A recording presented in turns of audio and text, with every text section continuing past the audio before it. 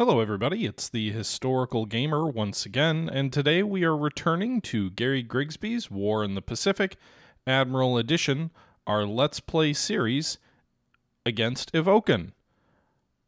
We are returning to the June 9th turn of this game, so we are, a ways in, no midway has happened yet, but we are returning to the June 9th turn for the replay, and then I believe we'll be on to June 10th for the actual turn. We had a pretty big turn 2 turns ago, I think it was, when we bombarded Medan and sank some Japanese shipping. Last turn, the Japanese unleashed their vengeance upon us with considerable amounts of submarine activity that sank several cargo ships and even one very valuable tanker, and we'll see what happens now. I'm every day impressed by the bravery and the fortitude of those left behind in the Philippines, the fact that they are still holding out in June of 1942, where not even just the Corregidor garrison, but the entire garrison has yet to surrender and have pushed the Japanese back to Clark Field, although they are now undoubtedly, starving. So, not a lot going on so far. A little bit larger bombing attacks at Clark Field.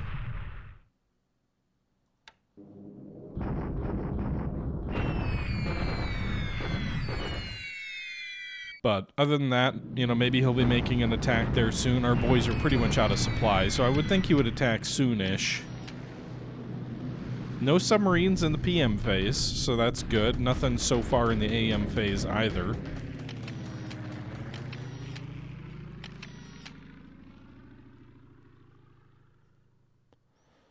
Okay. Japanese are reconning Catherine, which is interesting. I wonder if they're going to make a Darwin raid. The thought hadn't really crossed my mind as a possibility until just now, but they're reconning past Darwin, presumably to see what's at the airfields at Catherine. I think that's Catherine. Just inland of Darwin, so maybe he's going to make a raid there. Any alternative histories that I would like or suggest?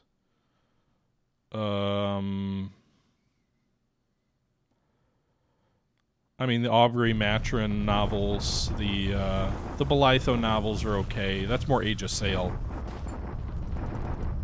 So that's less alternate history and more of, historical fiction-ish. Like, the history doesn't change, but the main character gets inserted into it, kind of like Forrest Gump. These are both players. So the way this works, Bahunt to me, is it's a We Go system. So essentially, I issue my orders on my map, I send the turn to the Japanese, or actually the way it works is the Japanese player issues his orders, he sends a turn to me, I open the save, and I can only see what my part of the map looks like. I issue my orders, I send it back to him, and then when he opens the save, the game recognizes both characters have issued their orders, it's time to simultaneously resolve it, it generates a replay file, which he then sends to me, and so we can both watch the replay. It's slightly different depending on Fog of War stuff, but yeah.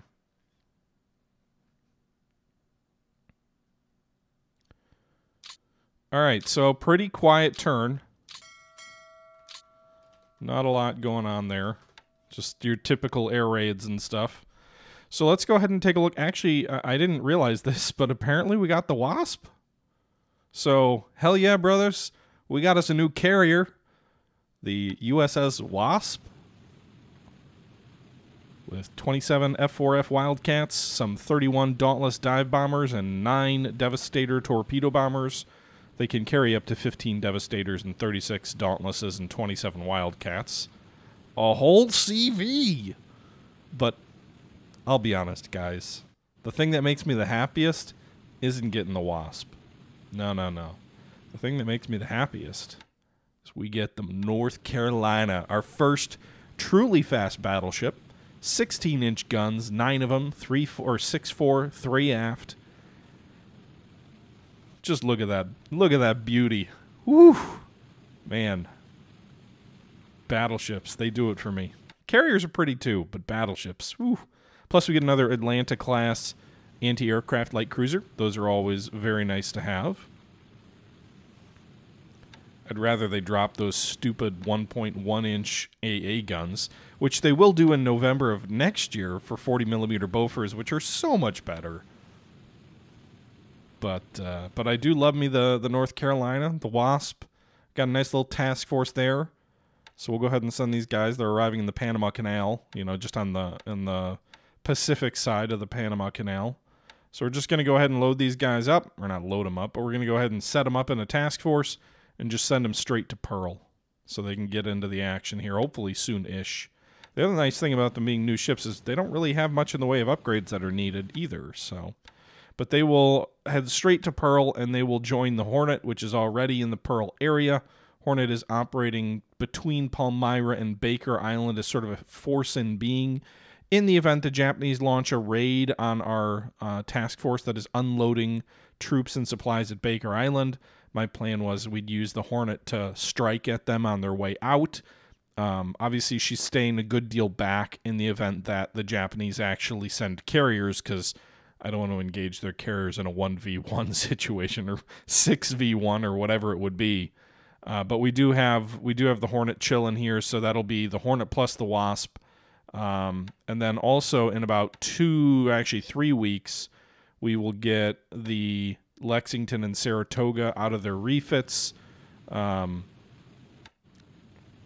then we'll probably send them back to the Pacific as well, rather than operating in the Indian Ocean.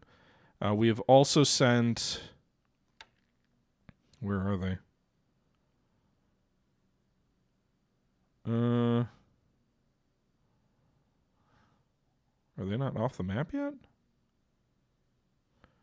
Yeah, we're also sending the Yorktown back to South Africa to join up with the Wasp and the Saratoga. So really we're working on concentrating our fleet so that it can all kind of reform in and around Pearl Harbor. Enterprise is somewhere. I'm not sure exactly where. I thought I sent her back. I thought she was already here, actually. I don't know where is Enterprise? Let's just take a look.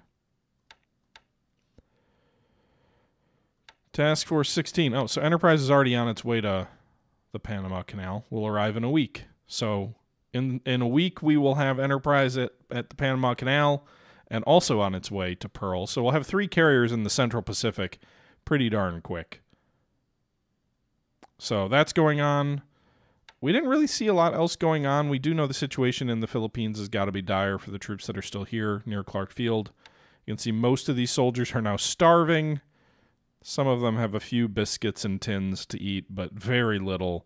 If they attack us, we will fold like a wet blanket.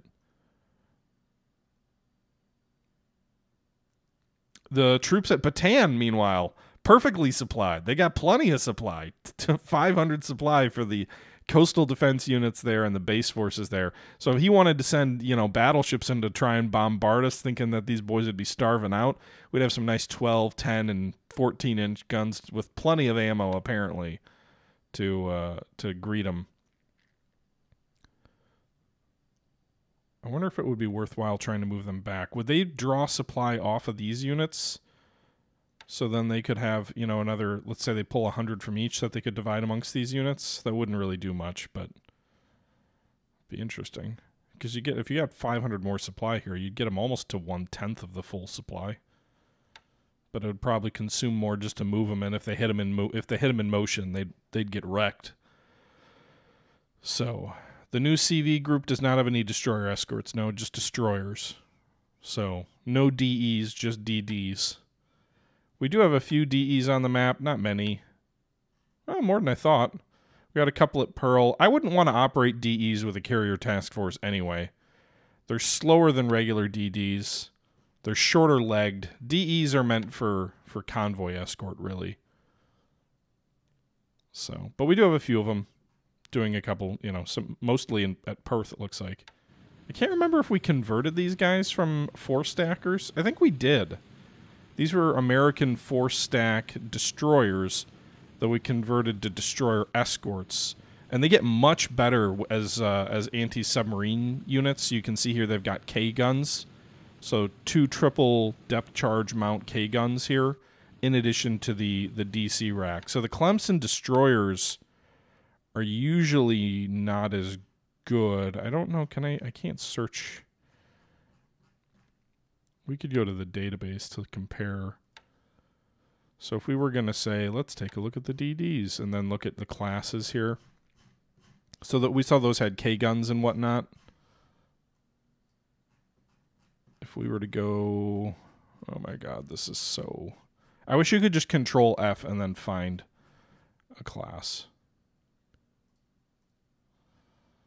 But if you look at the Clemson class here, they don't have K guns. Those boys don't even have depth charges. I don't think we were operating those. We're probably doing the 240. So they just have your standard DC rack. But as destroyer escorts, much more efficient ASW platforms. Actually, to that end, let's go ahead and form a ASW task force here. We know there's Japanese subs operating off of Perth because we lost a couple of ships out that way. So let's form a 3-ship task force. These are all converted Clemsons. So basically we knew, hey, we've got these 4-stack destroyer escorts, or destroyers. They're not very good destroyers, and it gives you an option if you want, and you have shipyards available to go ahead and convert them to destroyer escorts to make them dedicated ASW platforms. And that's what I decided to do. I thought it made sense to do that, and that's what we did.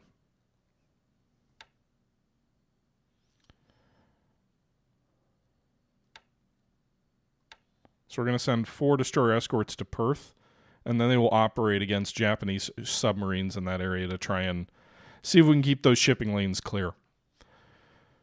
Meanwhile, they were doing a lot of recon over Catherine, which does have some aviation. It's got some long-range Hudson bombers, some Dragons, some an unequipped DC squadron. What do the Dragons do? Are those cargo ship planes? Yeah, whatever. No real fighters or anything to speak of.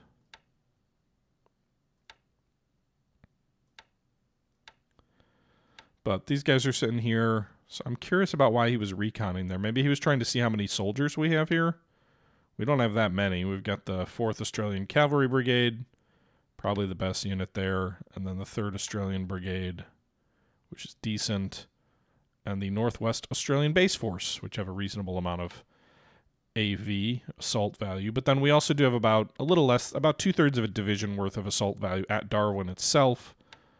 I think most of these guys are equipped with regular infantry now and not militia. They would have been mostly militia early on. We also have some coastal guns there. What's the fortifications look like at Darwin now? 4? Almost to 5, actually. Making pretty good progress there to 5.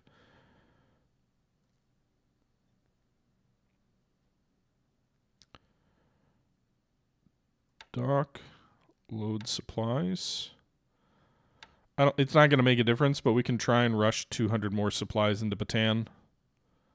Maybe that'll help a little via sub-transport. It's not even ahistorical to do that. The Americans actually used submarines to transport like desperately needed anti-aircraft ammunition and to pull out sort of VIPs in the Philippines toward the end.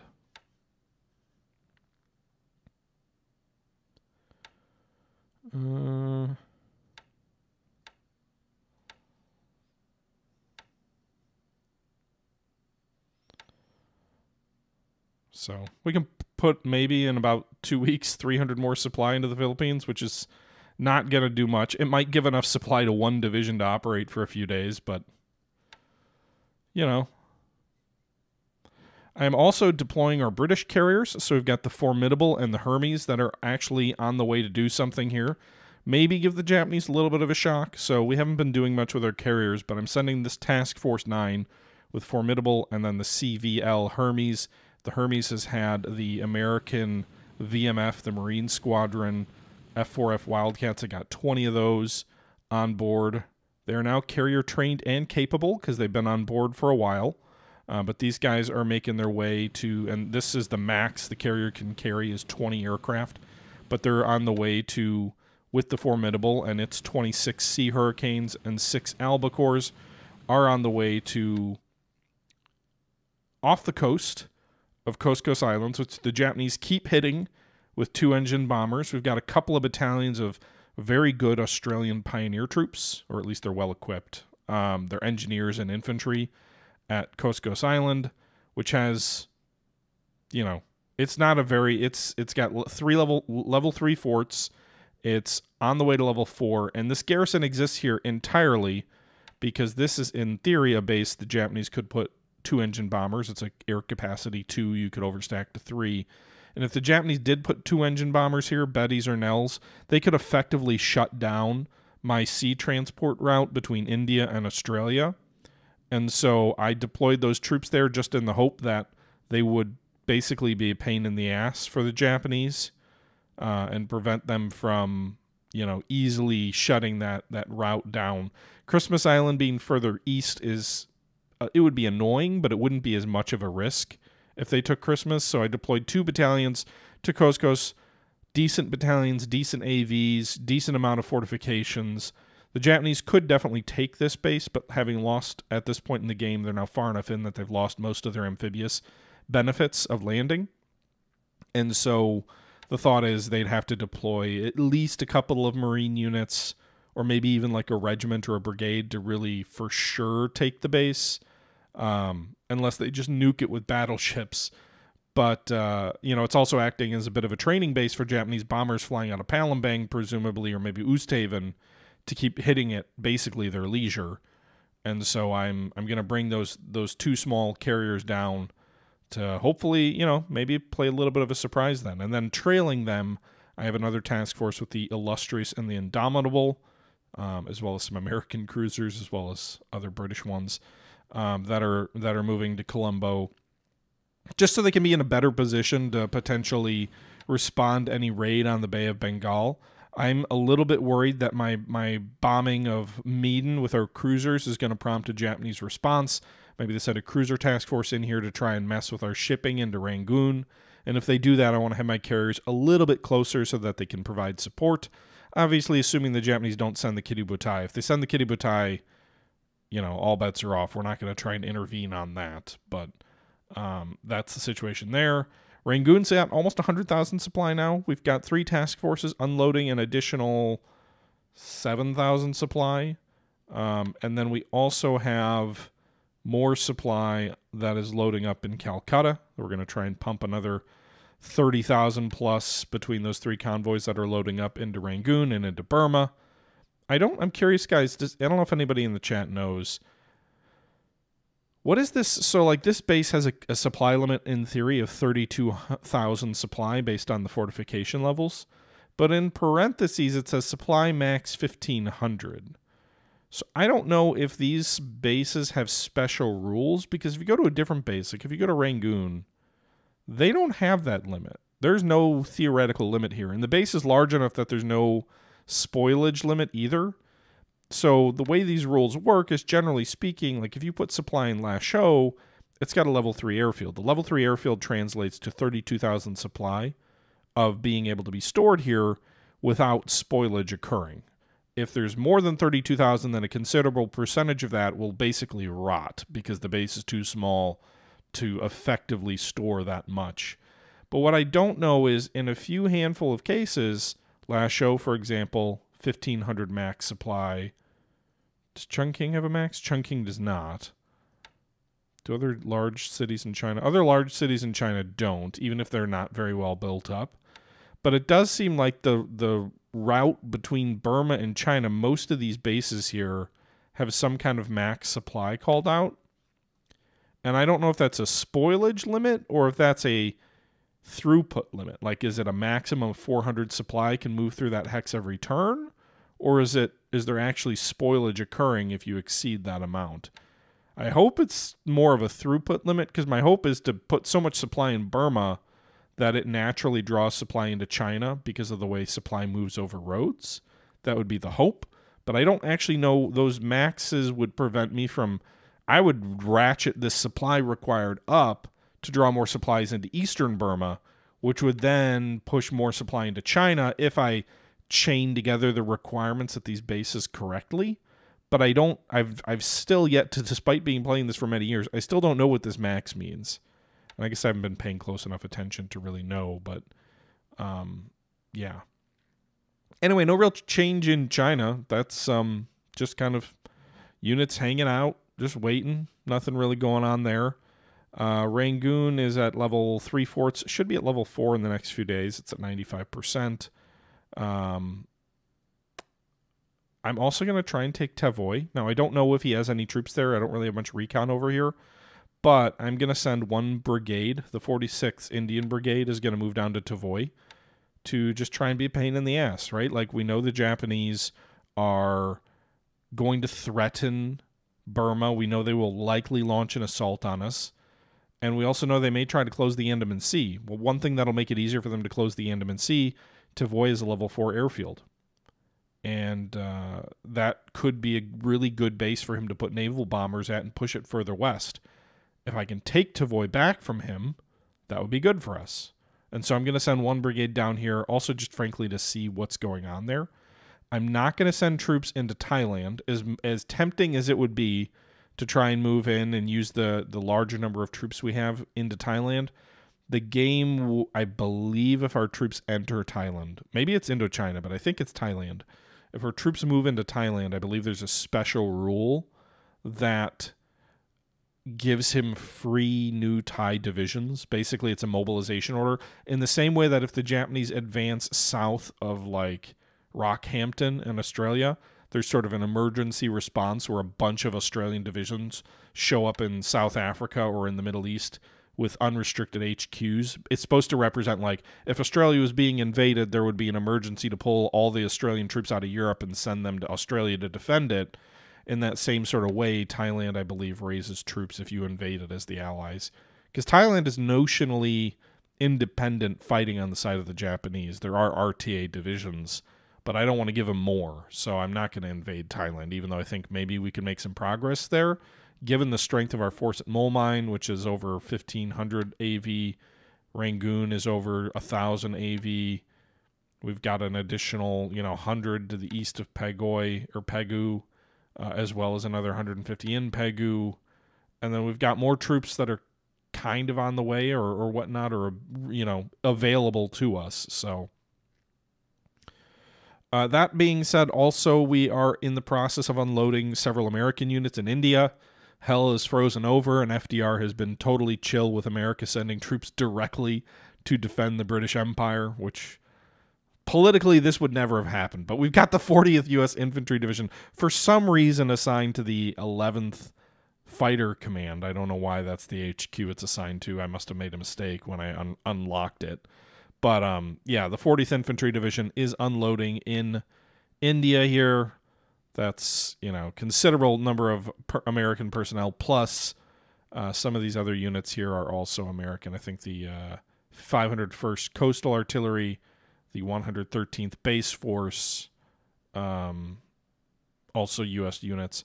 And then in addition to that, we also have already deployed the 27th Infantry Division and its 10,000 plus soldiers to India as well. So the U.S. has 2 full divisions in India now, plus support units. So we've got nobody at Calcutta yet, but we've got U.S. troops at Chittagong in the southwest corner of the Indian frontier here.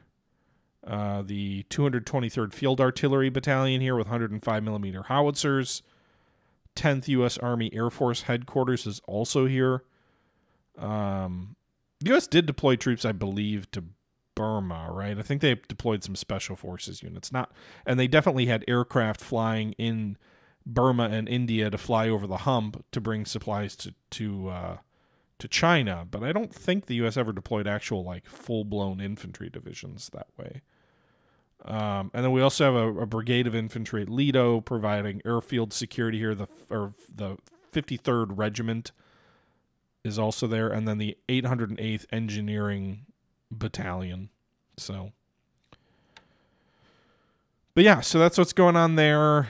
No sign of the Japanese submarines which torpedoed us off Perth. So looked like the tankers that, we're on the way to Perth are going to make it there. They're 1 hex away.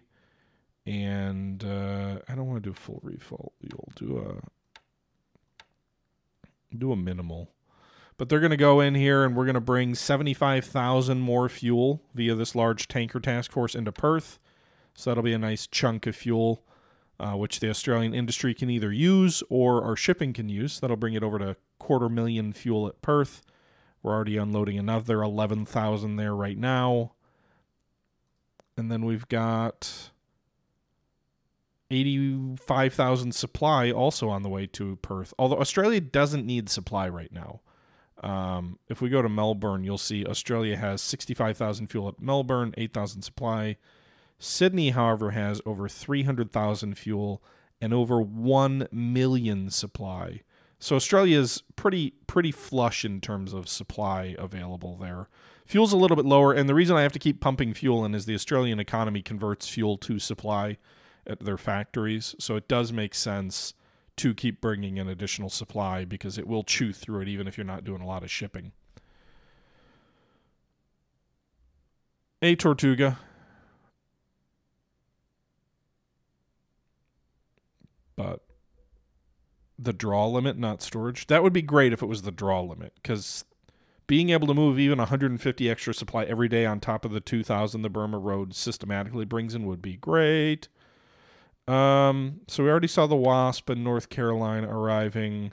We're also in the process of sending some convoys out. Task Force 187, 123, and was there one more around here somewhere? Well, that might be just it. But we're bringing those units out to replace some units that are going to be withdrawn. We're also bringing another 50,000 fuel almost here to Melbourne via these U.S. ships off the west coast, bringing another 40,000 fuel in this task force to Melbourne. It'll be basically 40,000. So another 100,000 fuel coming from the U.S. west coast. I know I've seen people say it's just more efficient to transport supply and don't worry about the fuel, but whatever. I probably need to stop bombing a Fate with our B-17s, right? So where are those guys? Ground targets. Select a target. We don't need to bomb a Fate because it turns out we know there's enemy construction units there. Doesn't seem like there's a ton of troops, but why don't we bomb Espiritu Santos? Maybe we'll see if I don't know if there's any enemy fighters around here. And I guess one of the ways to find out is if we bomb Luganville to see if we'll get any enemy fighter aircraft up against us. I mean, these are not super well-trained crews, but it's not about the damage they're doing. It's more about just the intel that we're going to get from them attacking those bases.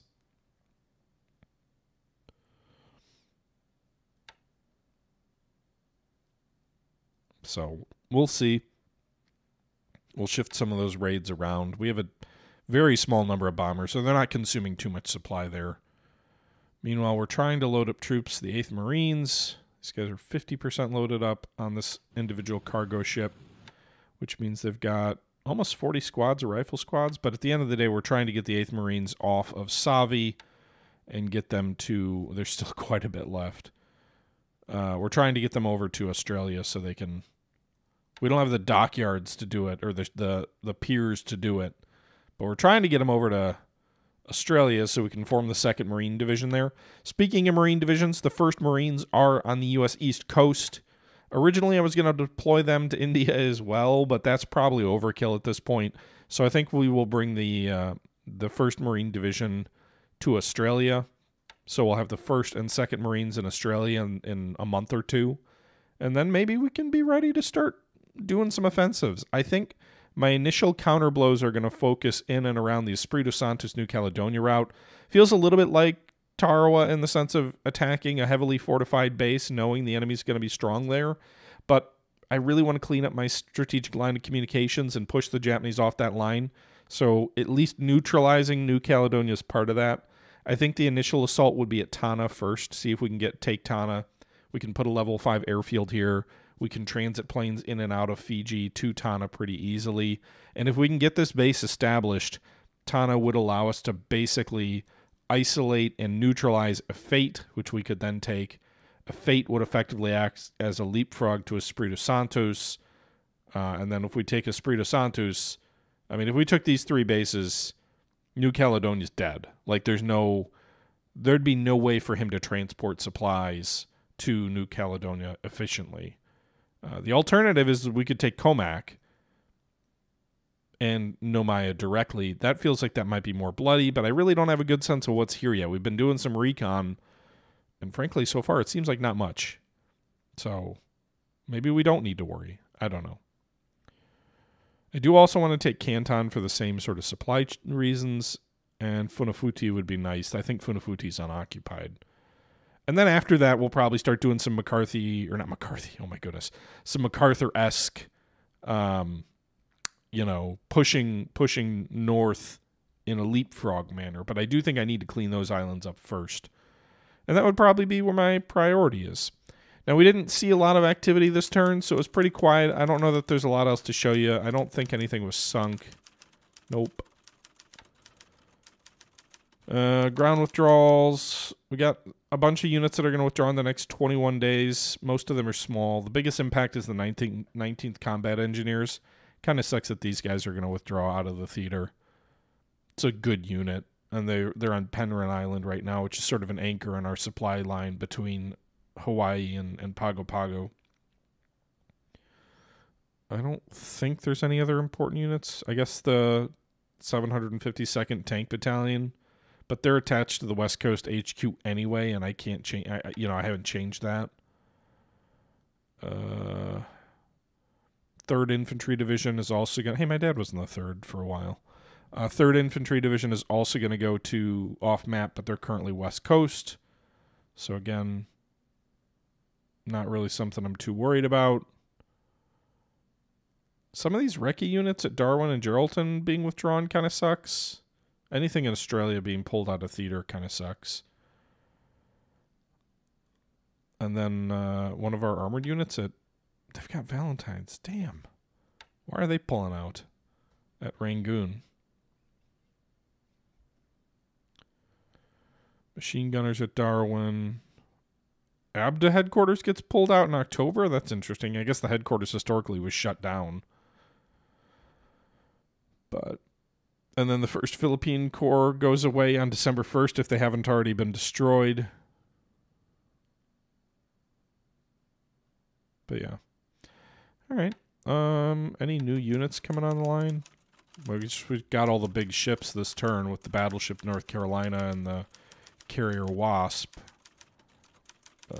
Group reinforcement schedule. 5 days, we get some Seagulls, some Kitty Hawks. Oh, we get the cruiser Quincy in 5 days. Hurricanes, Blenheims, Bolos in San Francisco in 8 days. We get 2 more Marine fighter squadrons in Pearl in 3 weeks. That'll be nice. And then several B-17 squadrons coming in as well. Oh, nice. In 23 days, we get 25 P-38E Lightnings in San Francisco. That'll be very nice to have. And then we get another 75 of them in a month. So we will start having much more capable aircraft arriving around that time. Very nice. I'm still fighting a person. I don't think you convert from person to AI. I don't think the game lets you do that. So that's going to do it for today's episode. I hope you guys enjoyed this most recent look at War in the Pacific, Admirals Edition, our Let's Play series against Evoken. And until next time, this is the Historical Gamer saying thank you for watching, and I'm out.